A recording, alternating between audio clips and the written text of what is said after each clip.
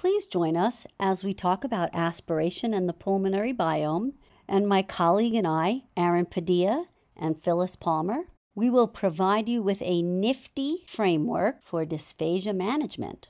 Aspiration and the pulmonary biome, a clinical framework for dysphagia management, from Phyllis Palmer and Aaron Padilla. We have nothing to disclose. So the big thing we're going to be talking about today is the concern in dysphagia management. We all know that dysphagia can lead to adverse events that are related to difficulty swallowing.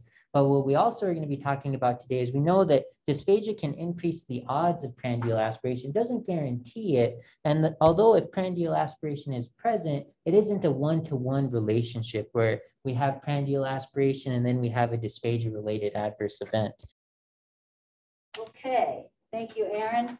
So the confusing part then is you have patients who aspirate, and you might think, okay, this person's aspirating, so I need to make them NPO. The downside is that when you make someone NPO, they're at risk for a disuse atrophy, so you might actually make the swallow problem worse. And the other variable is that when aspiration occurs, it doesn't guarantee a bad outcome. So how do we differentiate from those patients who aspirate, who will be okay, and those who aspirate who will not be okay?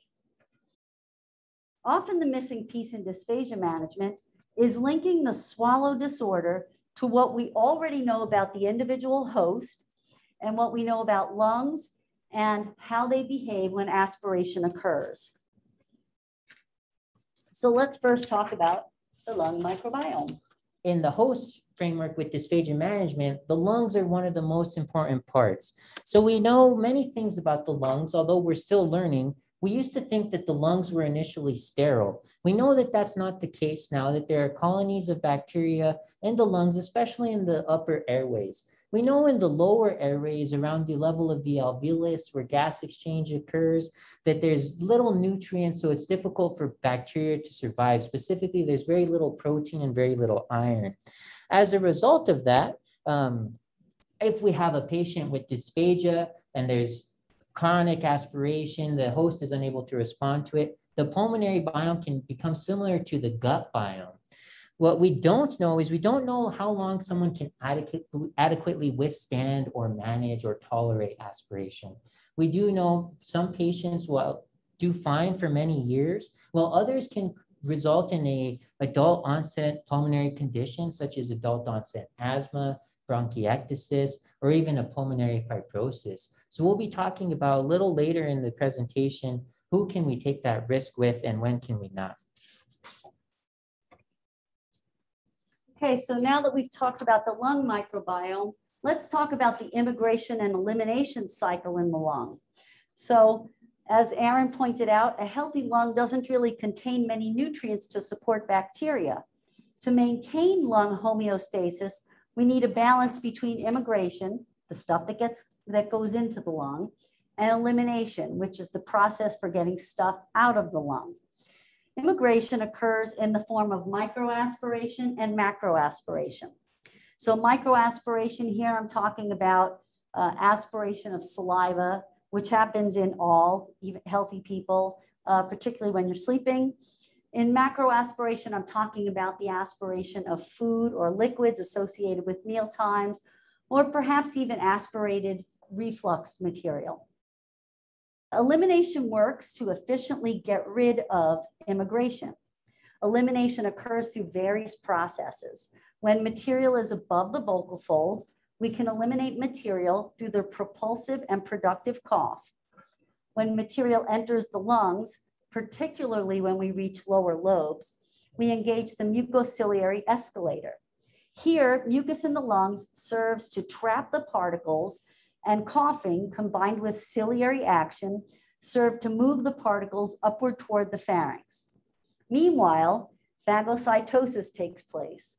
So here you have leukocytes, or these white blood cells, that engulf and break down the bacteria using an enzymatic process. Also, the lung has an osmotic homeostasis, which is maintained through these ion channels that allow the passage of liquid excretion and absorption of liquid across the ion channels.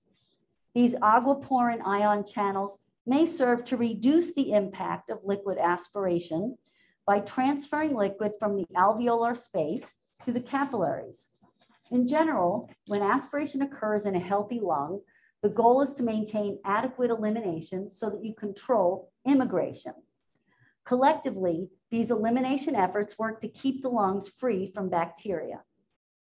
A high bacterial burden in the lungs, which occurs when immigration is greater than elimination, influences progression and exacerbation of disease, response to intervention, and even mortality.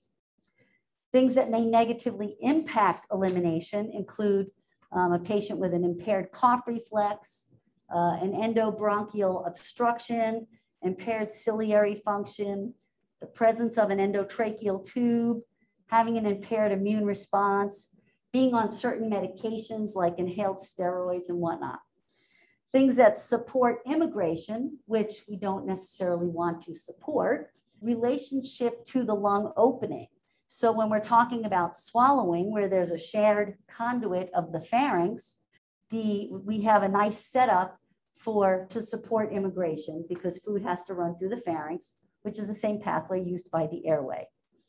When immigration occurs, we have some defenses that we call into. And we just talked about those a little bit in the elimination immigration cycle.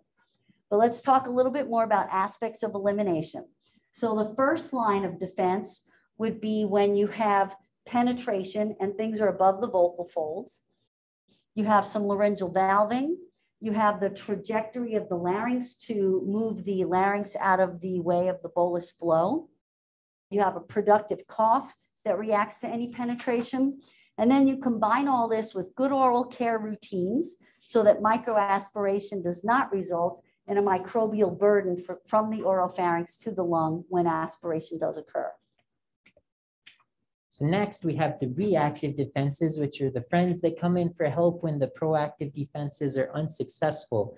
In the healthy lung, we have the cough and mucociliary clearance. We know that cough has to be robust enough, about 270 liters per minute is measured by peak airflow to clear aspirate.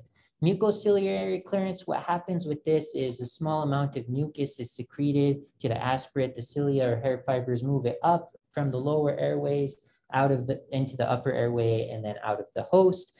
We can have acute things that impact mucociliary clearance. One is dehydration or chronic chemical usage such as tobacco smoke. If an individual does cease smoking, we should see an improvement in the mucociliary clearance. We also have the immune function, the specialized macrophage white blood cell that takes place in phagocytosis, as Dr. Palmer was discussing. And then something that was up for discussion between us is inflammation a host response? How much inflammation is good? We know with inflammation, we'll have an increase in blood flow, increase in the specialized cells that help manage the host. But when that inflammation becomes too burdensome and overcomes the host, then that's when we can have a pulmonary event such as pneumonia. So something maybe to discuss amongst yourselves or in your groups of, is inflammation bad or good? Just a thought-provoking question there. In creating this talk, we wanted to create a sort of jingle for all of the folks in the clinic and in the research lab on how do we remember this framework? What's the nugget that I can take with me back to work tomorrow to improve patient outcomes? And we created the bolus. So we're going to be talking about this in more detail, but B is for bolus variables, O is for oral health and oral care, L is for lifestyle and level of activity, U is for unintended or iatrogenic risks, S is for system status or overall general health.